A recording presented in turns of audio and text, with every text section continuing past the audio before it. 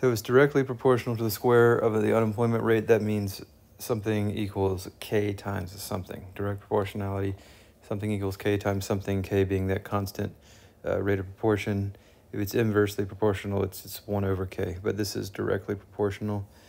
The indicator is proportional to the square of the unemployment rate. So what you do here is you typically choose numbers to get like a provisional value for k. So if like 10 equals k times 10 squared.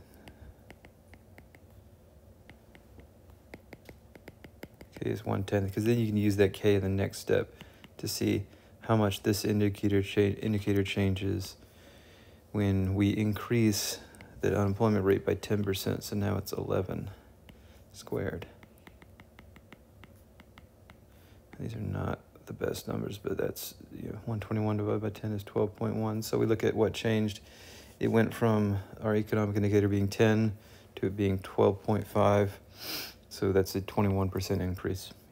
10 to 12.1 goes up 2.1 out of 10. That's 21%. Done.